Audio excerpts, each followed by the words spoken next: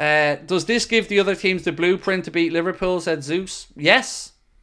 They showed in the first leg the blueprint to beat Liverpool. And that's what they reverted to in the second half of the game. You know, Atalanta managed themselves and their tactics really well over 2 legs. And nobody, even the most hardcore Liverpool fan, can deny they deserve their place in the semi-final. And as I said, nothing but respect to them. But I'm just sick of these. Some of these lads are living off reputation now. And they just are. This video is sponsored by Surfshark, the best VPN on the market. Surfshark is an app or browser extension that allows you to change your location to access websites in other countries and keep you safe and secure from hackers. Using Surfshark, we here in Ireland can access other countries' Netflix libraries or other streaming platforms like DAZN in Spain for all those important Premier League games. Surfshark keeps you safe and private by protecting everything you do online. Everything. When your device connects to the internet, all that information is, in a way, blurred out. Surfshark is particularly useful for keeping you safe from being hacked if you use public Wi-Fi. Let's say you're in a cafe, you're at college, you're out and about, they've got you covered. Surfshark allows you to use one subscription on unlimited devices, meaning you can share your account with friends or family or that neighbour who's a little bit cheap. On top of all of this, Surfshark offers a 30-day money-back guarantee. You can also upgrade to Surfshark One, which includes the VPN, an alert system for breaches related to your data, such as emails and credit cards, and an antivirus software for your desktop. Our sign-up offer gives you Surfshark VPN for a little over €2 a month, and you'll get an additional 3 months free. Simply scan the QR code on screen right now or use the link in the description and enter the code Anfield Agenda at checkout. Look, there's no one person responsible for that, but we do need changes, and I don't care what anybody says. It's time to sell Salah, and we need to really have a long think about what's going on with Van Dijk, because this passive, slow, bullshit leadership, at the very least, the armband needs to get taken off Virgil, because a leader he is not. A performer, a great centre-back, absolutely. Somebody who can defend admirably, but he's not a leader. He isn't, and I don't care what anybody says. I've seen enough passive nonsense from Virg to know there's no leadership going on there. It's disappointing because you want your senior players to stand up in moments like this, and they didn't. And it's disappointing yet again to have to look to Jayden Danns there, a young kid, to maybe salvage something. And even at that, he gave him 11 minutes. You know, Klopp's changes need to be held to account because they have been horrendous. We've been out-thought by Gasperini over the 2 legs, and there was no response from us. Once Gasperini made those tweaks at half-time and went man-to-man, we had nothing. Nothing. No response. We lost our battles. We didn't create. It was just empty, devoid of anything. Craig, I think Robbo should be captain, said Fraser. I've said that for a very long time. I wouldn't mind a show for Alexis McAllister either. And look, I'm not saying we get rid of Virg. I want to make sure people understand where I'm going. I just don't think he's a leader. I don't think he should be the captain. Whether he stays at the club or not, look, that's a Michael Edwards and Richard Hughes situation to resolve. I'm ready for a fresh new start, players and manager, said Maddie. Salah is a legend, but it comes a time where legends depart. Exactly, Neddy. Exactly, mate. He is a legend, and what he's done at this club will never be questioned by anybody. But his best days are done. They're behind him. He's not doing it anymore. And if you want to be paid like one of the best players in the world, you need to perform like one of the best players in the world. And the best players in the world show up on the big occasions. And today, our leaders, our senior players, they did not manage that game well. And look, the manager needs to hold his hands up here as well. Again, for all the good stuff that Jurgen has done, and my God, there's been a lot of it, he's let this season get away from us. And there's no denying that. You know, to have taken 5 or lost 5 points out of a possible 6 in the league, to be knocked out of Europe with a whimper when you got the ideal start with that penalty, and we didn't score from open play. 2 legs, 180 minutes against Atalanta, and we didn't score a single goal from open play.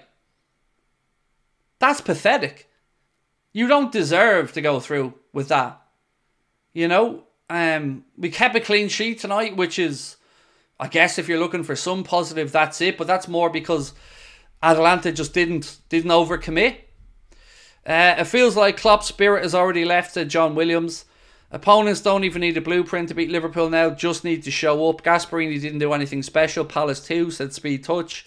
Yeah, and the season has just faded away into nothing. From what really annoys me is the league situation.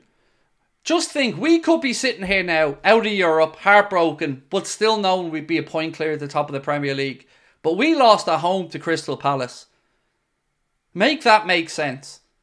We lost at home to Crystal Palace on a weekend where Arsenal got beaten by Villa, and we could be now 1 point clear at the top of the Premier League, saying 6 games to go, we win those 6 games and we're champions. But we're not saying that. We're saying we hope Manchester City slip up somewhere. Not good enough. It's not good enough. You can say we overachieved this season, and I understand where you're coming from, but that doesn't... It's about finishing strongly. It's about peaking at the right time. You can look at Klopp's announcement. I don't know whether that was the right time or not. I'm not a clever enough person to figure that out. But I know that the response faded away very quickly. Little blame to Klopp, our players can't score. No, sorry man. I would respectfully disagree with you there. Klopp did nothing to change it. You know, Gasperini, look at the change he made at halftime and the difference that had to the second half. Where was our reaction to it? Other than to make a 3-for-3 like change, what did we do? We did not look to play through the lines. We didn't look to create space. We just were hitting and hoping, begging for a second ball. And as somebody correctly said, set pieces were trash today. Need to go back to Brendan Rodgers, sit back and counter-attack tactics now in these league games to win the remaining games, said Owen Dunn. It's just really, really soul-destroying that we are here. A season that had the potential for so much has again faded into insignificance, and I don't know who to blame. I don't know, but I know I'm heartbroken again. Yeah, I feel like it is time for a change. I just wish it ended better. Disgusting, people want Klopp out already, said Dewey. People are often reactionary, Dewey, at the end of a game and emotional. And look, nobody seriously thinks Klopp's going to be departing before his contract's up. But I would say this to you, Dewey, in fairness to the fans, it wasn't the club that gave up on Klopp. He made the decision to leave the club. And like somebody said to us the other day, I don't know what was said to those players that were signing in the summer. I don't know if they thought they were signing for 3 more years of Jurgen Klopp. But I do know that he made that decision, and that decision shocked us all. The club, the players. So I find it very hard right now to really have sympathy for the manager when, yeah, I'm going to just leave it at that because I don't want to say anything I can't take back. Craig, the real reason Klopp's leaving is because the owner signed a deal with Amazon to put cameras behind the change rooms. I mean, everything about that sentence is wrong. Firstly, it's going to be on Disney Plus. Secondly, do you think Klopp would have agreed to it? If, you know, because it is about his last months at the club. So I disagree with your premise. I'm not disagreeing that maybe... I've never believed his relationship with the owners is as good as people lead us to believe. I've never believed that, really. I disagree on that, as I said, for factual reasons and for logical reasons. I just don't think that's the case. Are we winning the next 2 games? Any positives to take? We've 6 games left this season, and what that did do, it robbed us of another 3 games in our season. That's one thing, you know. No Dublin, no European final in my home city to look forward to. It's 6 league games and we're done.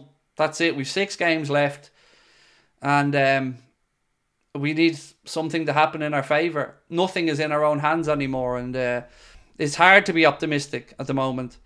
If you win the league, is this season a success? Of course.